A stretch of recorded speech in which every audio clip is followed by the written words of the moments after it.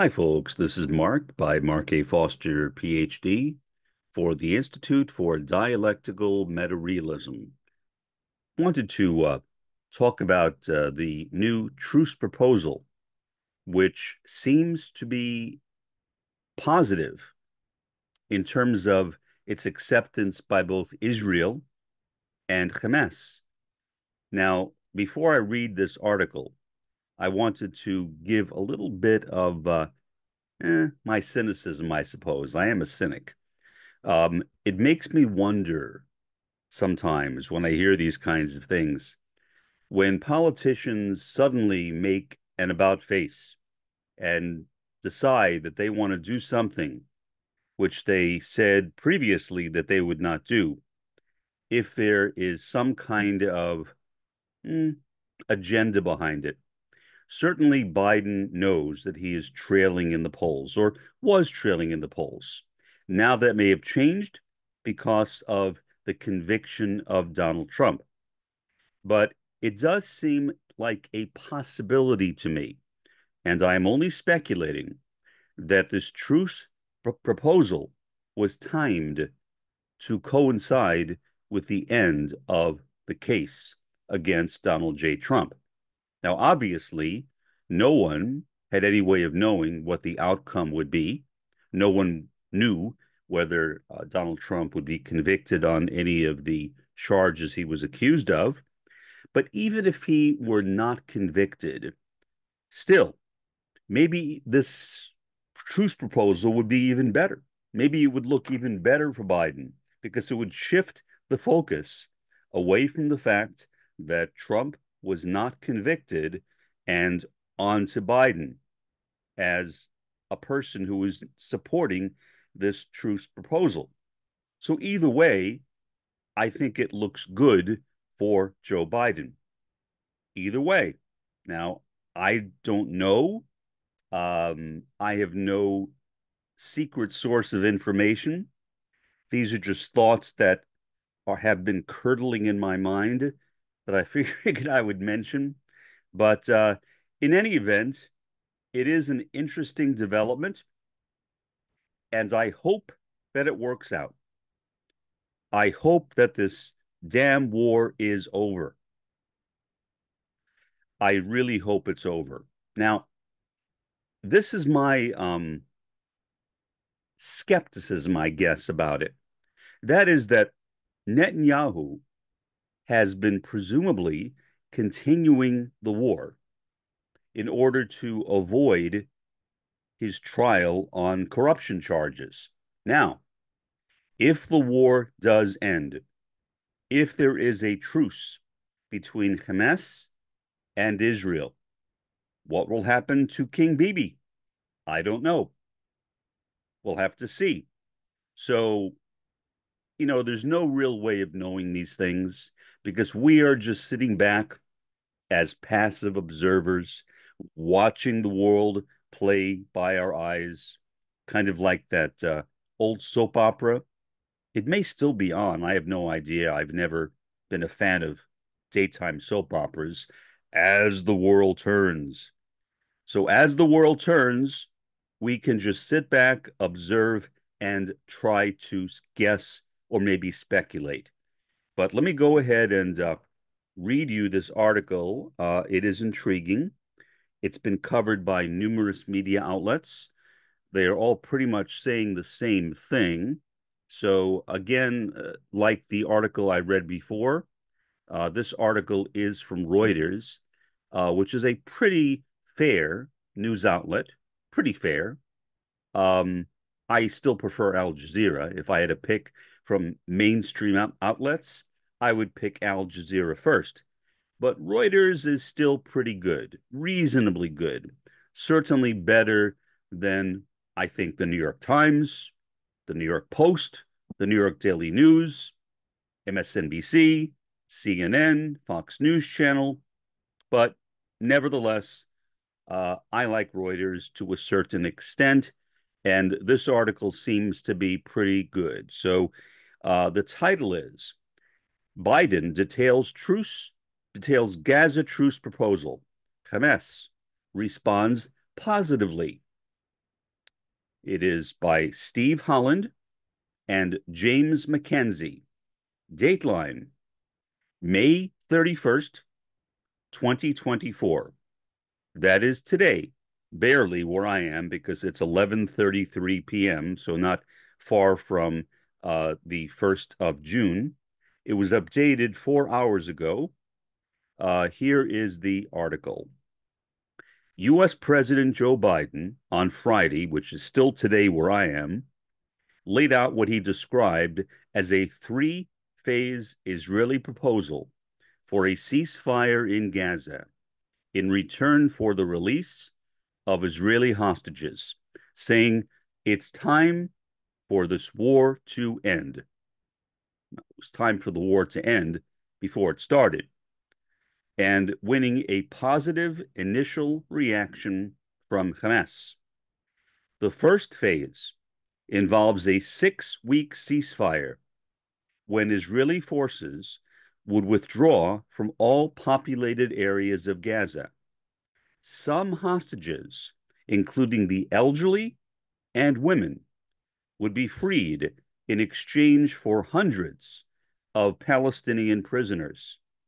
Palestinian civilians could return to their homes in Gaza, and 600 trucks a day would bring humanitarian aid into the devastated areas. That is something, as you know, that Israel has been largely preventing up until now.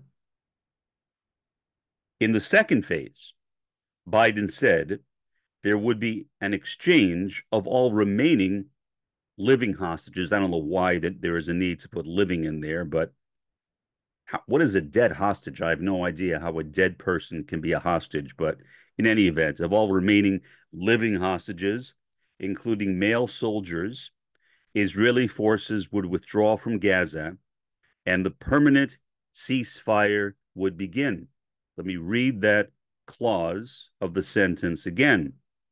And the permanent ceasefire would begin. A third phase would include a major reconstruction plan for Gaza and the return of the final remains of hostages to their families. It's time for this war to end and for the day after to begin, said Biden. Makes me think of that horrible movie, The Day After. It's a kind of a lousy choice of words, in my opinion. Continuing, who was under election year pressure to stop the Gaza conflict, now in its 8th month. Its 8th month. You know, it doesn't seem like it's been that long.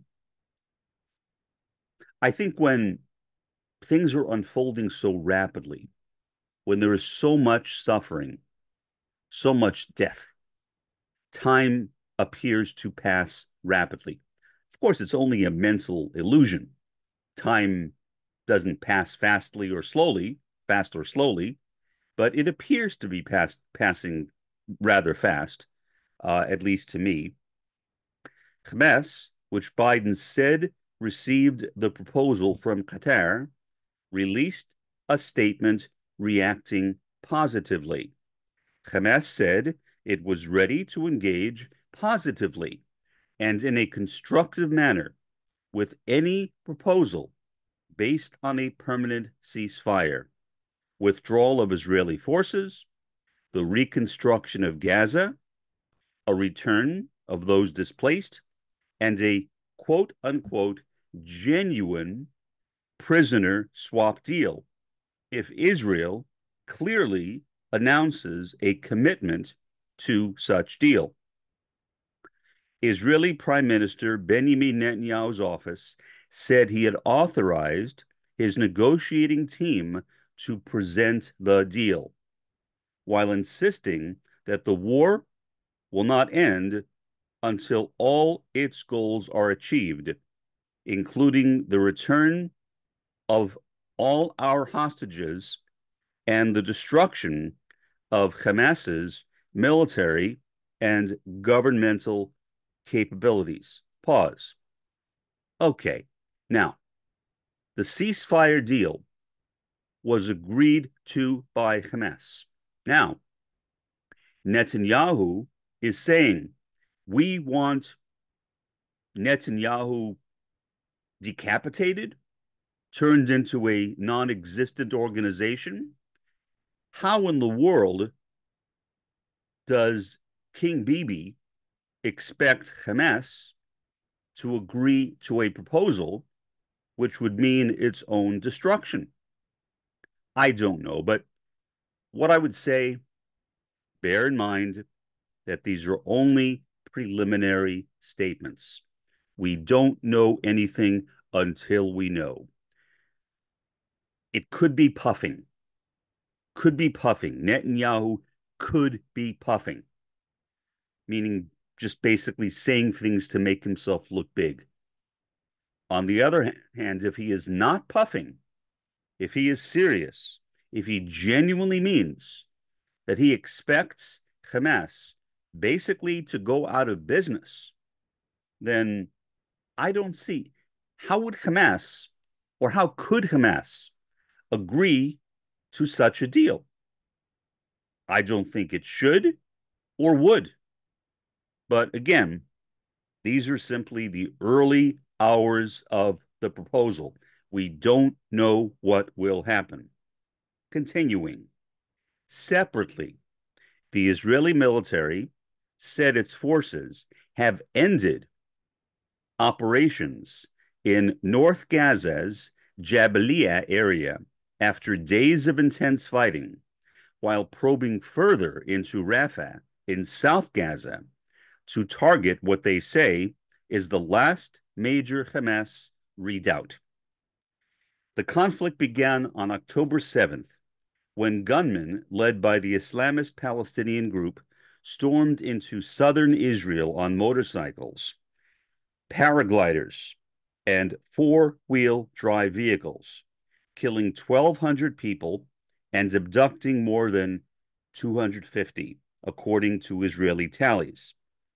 Israel then invaded the Gaza Strip in what Netanyahu has called an effort to destroy Hamas, the militant Palestinian group that seized control of the area from the Fatah Palestinian faction in a violent struggle in 2007.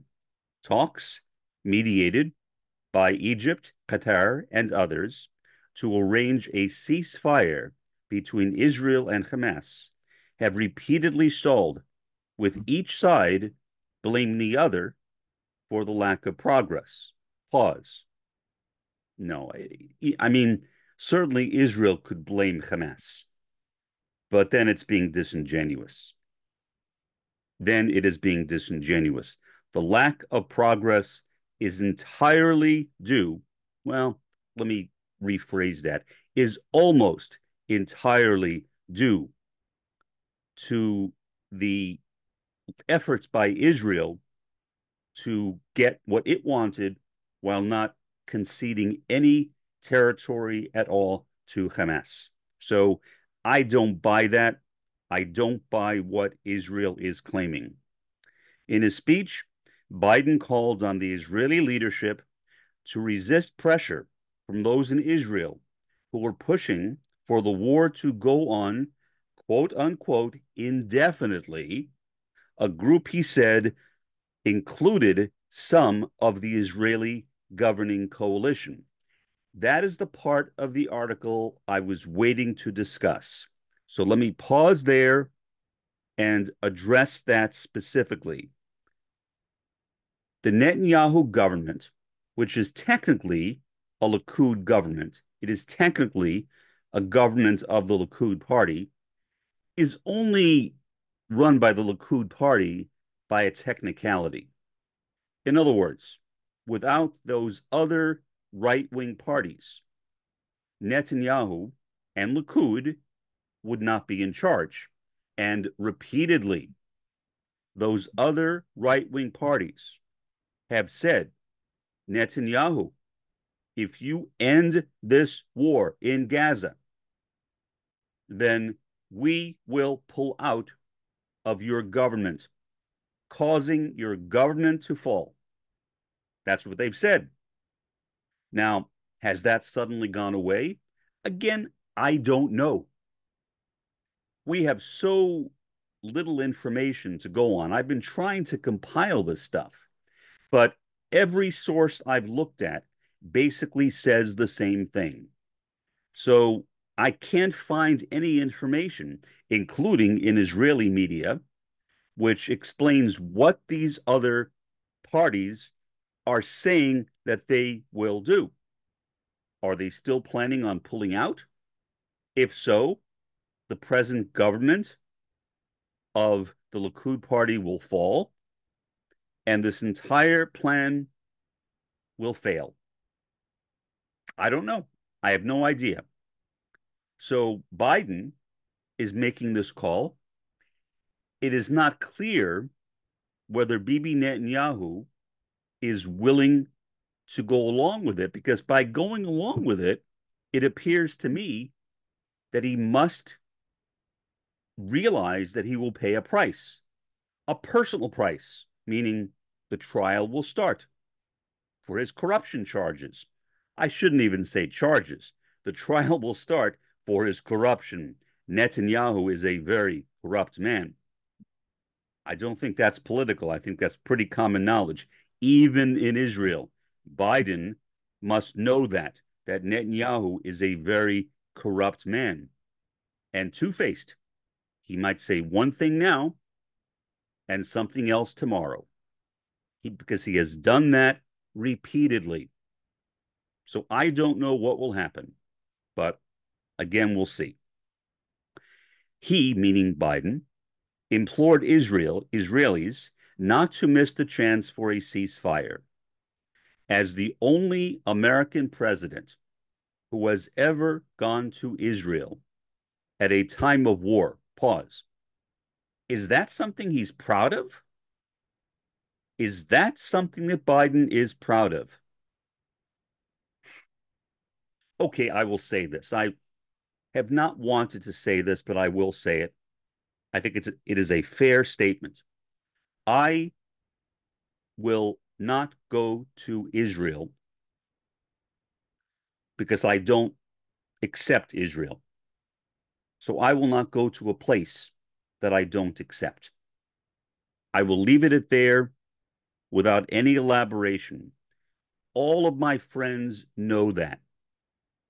All of my friends know that, because I have some friends who have been trying to push me to go to Israel 2 weeks ago.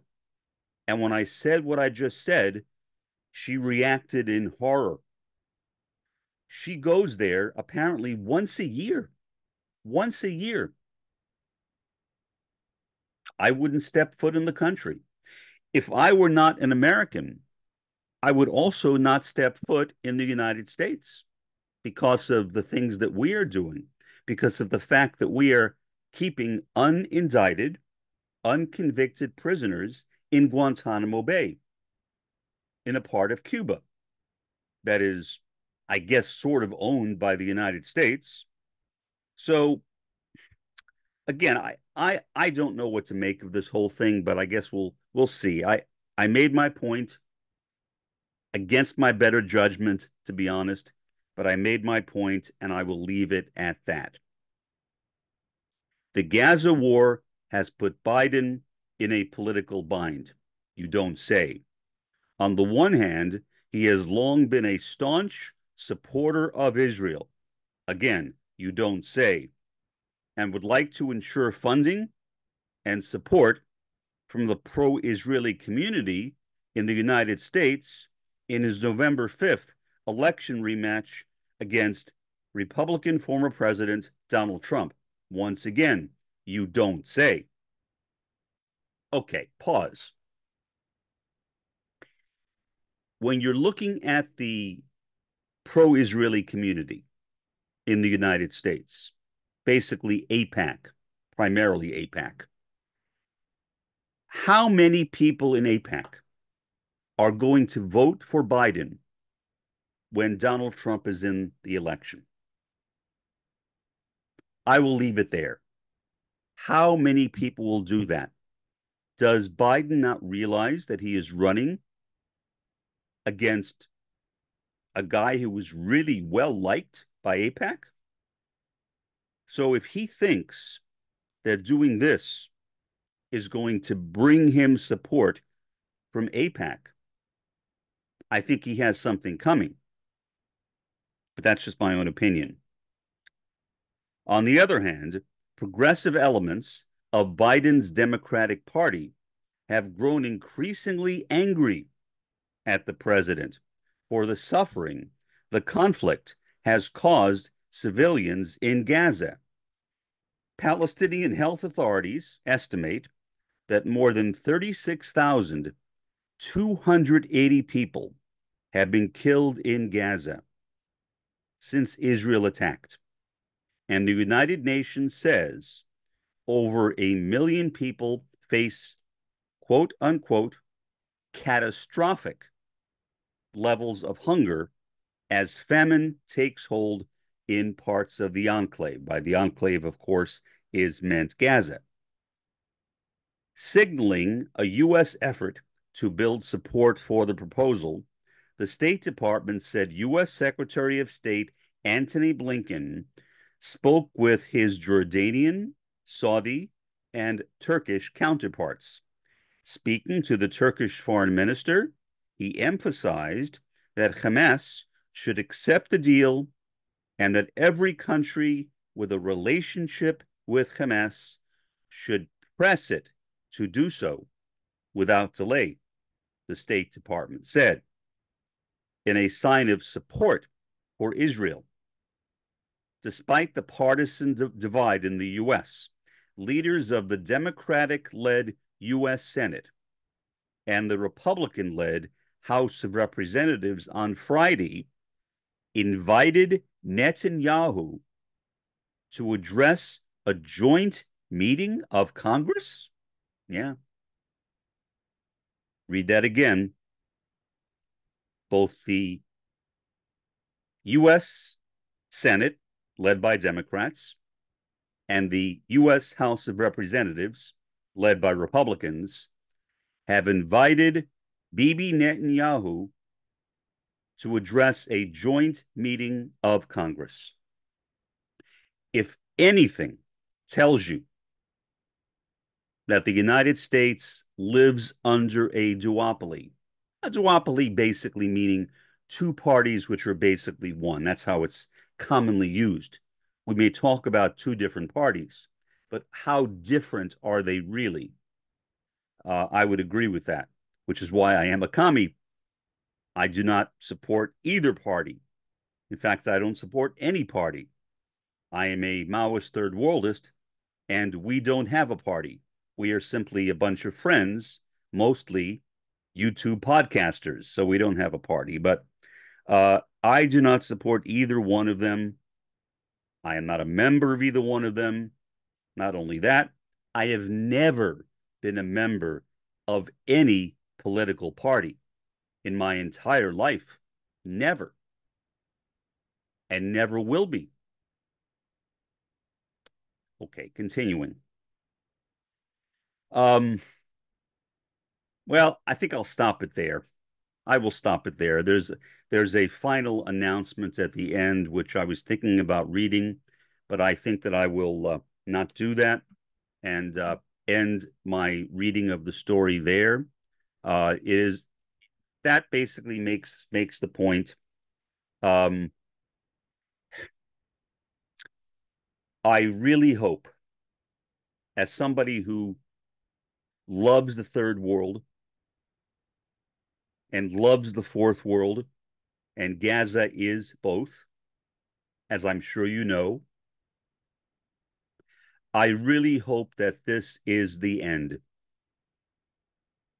The problem is, even if there is a truce, even if this is the end of the current conflict, what is there to guarantee that on some made up thing, whether maybe even on some legitimate thing, I shouldn't say made up, that shows my bias, but on some idea that Israel will not go into Gaza again? I don't know. I am not very optimistic. The Labor Party, which is supposedly like the Democratic Party in the US, which basically means they're not really a Labor Party in the sense of the Labor Party in Britain. The Labor Party in the in Israel basically has no power. It is very, very unlikely that at any time in the immediate future that a Labor Party candidate will become the prime minister. The Labor Party has a very small number of seats in the Knesset, which of course is the Israeli parliament. Um, there are parties, of course, much further to the left that exist in Israel, including some communist parties. They have no power at all, just like in the United States. Although I have always said, and as far as I know, at least for the time being, will always say that the United States is a right-wing country, which I realize contradicts what many U.S. progressives say when they say, oh, no, the U.S. is really a left-wing country. I would like to know what they mean by left-wing. Obviously, even if I use an expansive definition of left-wing, which in reality I never do, when I say left-wing, I mean communist. I mean revolutionary socialist. I do not mean social democratic, progressive, or anything of the sort. The Green Party is not a left-wing party, for example. Jill Stein is not a left-wing candidate. And yet I see all over YouTube people saying, vote for Jill Stein. Why? Jill Stein can't win because the U.S. is run by a duopoly. I mean, that's fine. People want to vote for Jill Stein, make themselves feel better. The best tactic, in my opinion, and again, this is only my opinion, obviously, is don't vote at all. Now, I don't not vote as a protest. Some people don't vote as a protest, but not me. I don't vote because I don't think that voting will make any difference. If I genuinely thought that voting would matter, I would consider voting. I would consider voting. I'm not saying I would, but I would consider it. I would ruminate on the subject a bit. Whether I would vote, I have no idea. I can't conceive, I can't imagine myself in a position of being a voter in the United States. If I were, God forbid, living in Israel, I certainly can't imagine myself voting in that country. But being an American, obviously, I can register to vote. I can go to the polls in November. But why would I? Why would I? I could always vote, always. But I never have because I don't want to.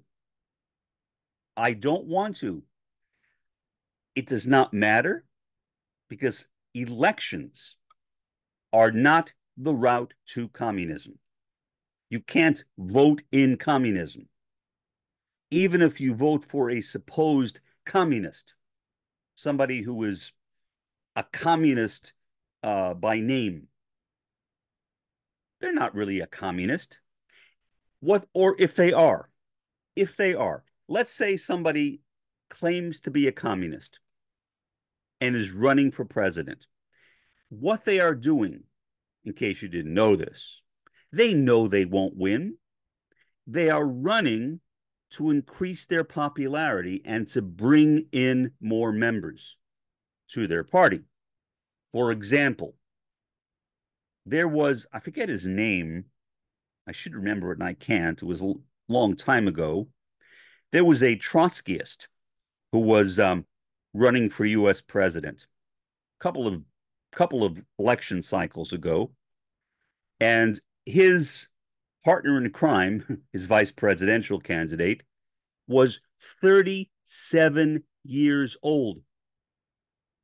I'm sorry, not 37, 27 years old, not 37, 27 years old. What does that mean? Well, could they be elected? I guess so. As far as I know, there is no rule which prohibits a vice president from being under 35. But say the president died, the vice president could not succeed the president. It would go to the it would go to the Speaker of the House. The Speaker of the House of whatever party would succeed the President of the United States, and become the new president. So that told me right away, these people are not serious. They don't care about winning because they're smart. They know that they won't win. They are simply trying to grow as a party. So, no, I won't vote.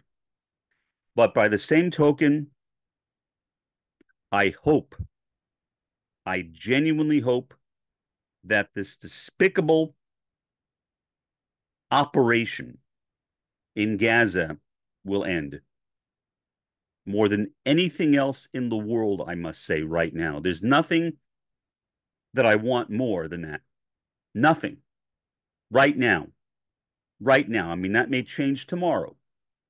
Something else may come to the light and I may change my mind.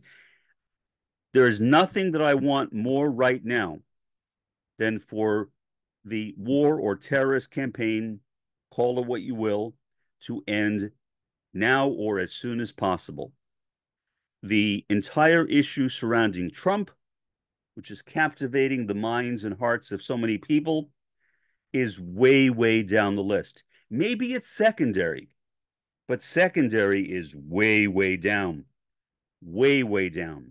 from wanting the war against Gaza to end. Now, of course, it's called a war against Hamas, but Hamas is still very much alive. People who've been killed are average Gazans, including children, including babies in incubators. So again, I care about Gaza. And that's really all right now. And so if this proposal by Biden, whatever his reasons or intentions, even if he's doing it in his mind to increase his chances of being elected or reelected in November, so what? Good. If that's his reason, I don't care what his reason is. If the war on Gaza ends, I will be happy. For the time being, this has been Mark by Mark A. Foster, Ph.D., for the Institute for Dialectical Meta-Realism. Have a pleasant day and an even better day tomorrow.